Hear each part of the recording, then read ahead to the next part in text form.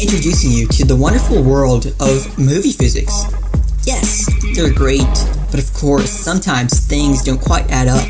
We'll take our first example from the wonderful Black Panther.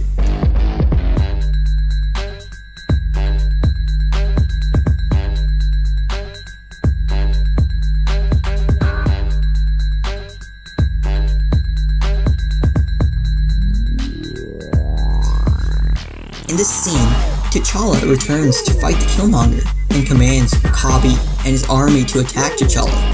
This in turn creates a pseudo-civil war where rhinos are led out onto the battlefield. T'Challa in the scene, with the use of his supersuit, brings down a rhino and receives a force greater than what a human can take.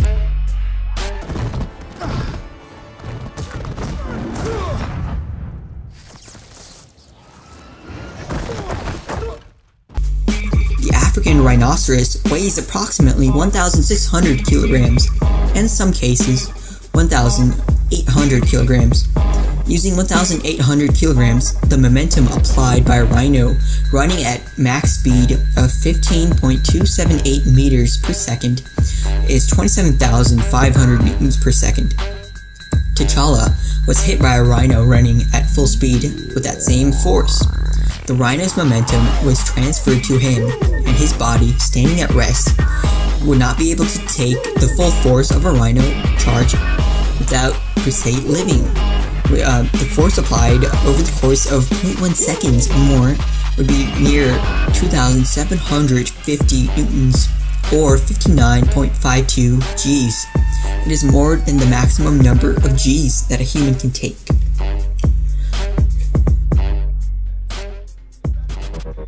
You're recording? For research purposes.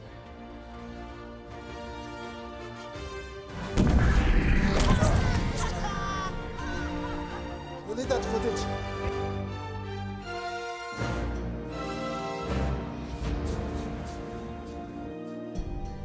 Cap's looking fresh in this, isn't he? In this scene, we have Bucky trying to escape from Captain America's reach because everyone in the world thinks he is a mass murderer. And in this scene, we see Bucky lifting off with a helicopter, and Cap rushing in to stop it in time. But of course, we see Cap under the influence of his super soldier formula, stopping the helicopter from taking off. We have to ask ourselves, is this physically possible?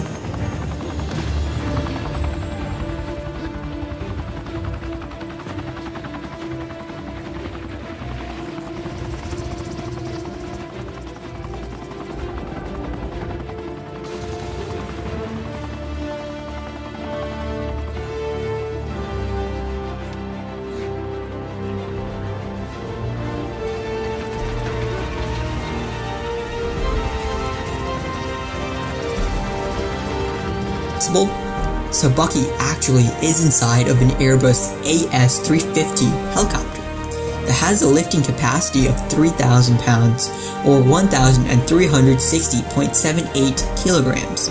The force that he must be applied to lift is 13,336 newtons in the other direction of the load.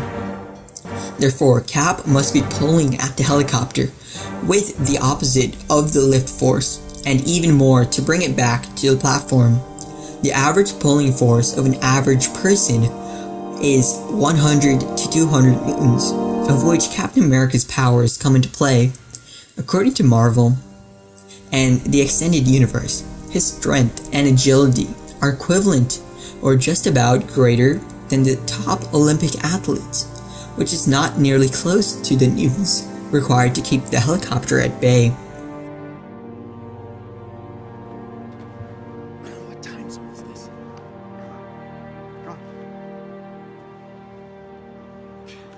Captain America. Mr. Lang? It's an honor. I'm shaking your hand too long.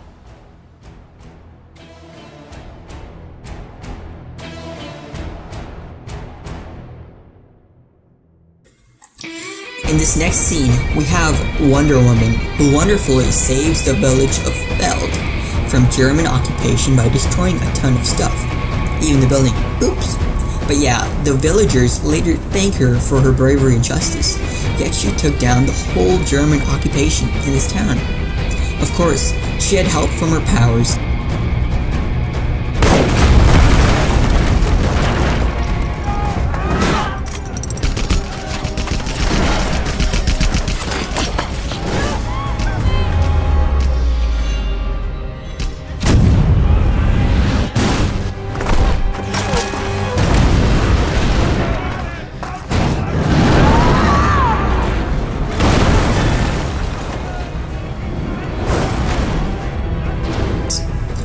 So this A7V German tank, which weighs 33 tons or 29,937.1 kilograms, is the object that Wonder Woman flips over.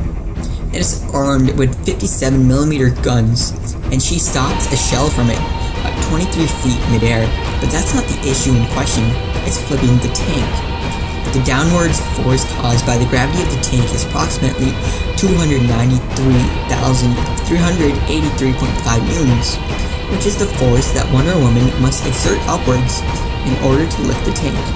The maximum amount of G's a human can withstand is 46.2 G's, but this force would be approximately 30,000 G's, of which only our amazing Amazonian can pull off.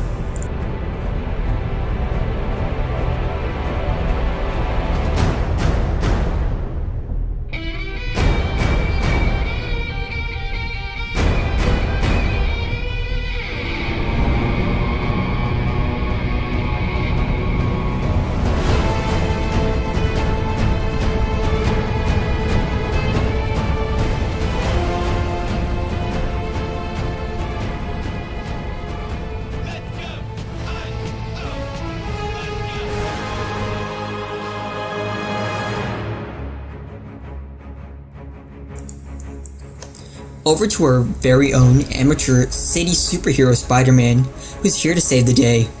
In the scene, he's rescuing his romantic interest and his best friend Ned from falling in an elevator, while not letting everyone know his true identity. Parker stops the elevator just in time to save everyone within as he pursues his goal of being a true hero. I got this. Take my trophy!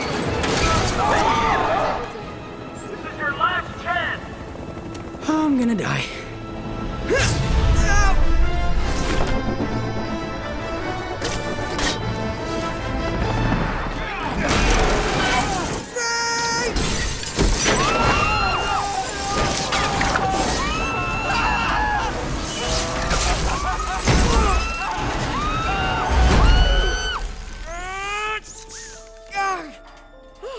I did it!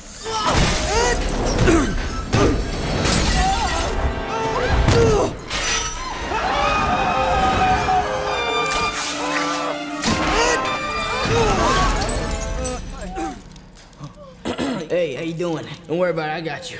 Yes! Yes! Hey, big guy, quit moving around! Sorry, sir. So sorry. The average elevator weighs 1,200 kilograms and the weight of 4 passengers, each weighing an average of 60 kilograms comes out to a total of 1,440 kilograms. So the force of gravity, Fg, is equal to 14,112 newtons. Assuming that friction is negligible, and considering the small amount of time it took for the elevator to fall at such a high velocity, Spider-Man's web must be able to bring the elevator to a stop and the acceleration of the system to a 0.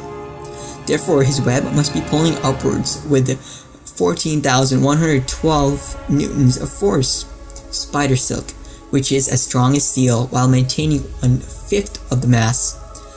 Spider-Man's thread in this situation was nowhere near the required 288 kilograms needed to stop the elevator.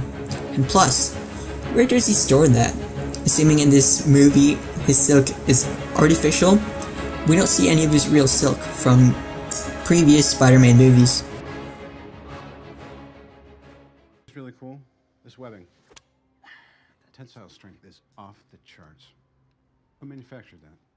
I did. Climbing walls? How you doing that? Adhesive gloves?